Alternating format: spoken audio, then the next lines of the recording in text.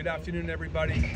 We are just marveling at this incredible process to watch these buildings take place on a day that has really not been all that weather cooperative, but I truly believe that we have seen so much answered prayer, and it's just been a remarkable day. You're looking at the front building that faces the street. We have a building now that faces Route 28. You're looking at it.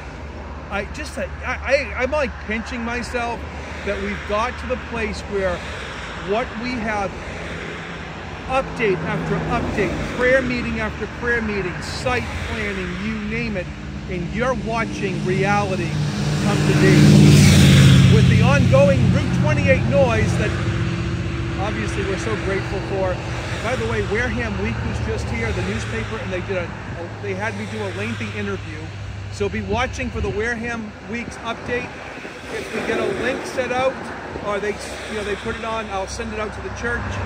But a blessed day all the way. So keep praying for us. We're getting closer, and we'll keep you posted.